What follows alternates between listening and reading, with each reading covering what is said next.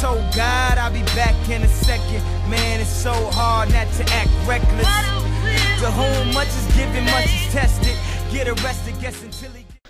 Hello YouTube, AD Comp Help here again, and today I'll be showing you how to make any kind of picture black and white using Adobe Fireworks. Okay, I've downloaded a picture and I opened it in Fireworks.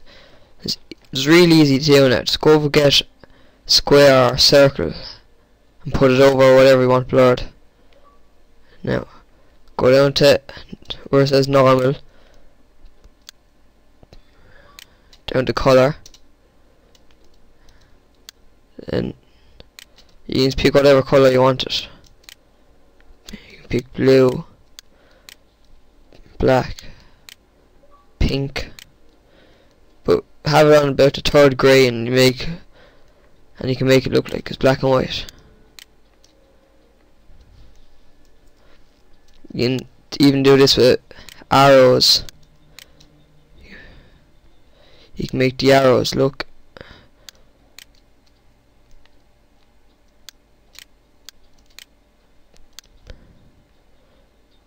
okay. Thanks. Please comment, rate, subscribe. Thanks.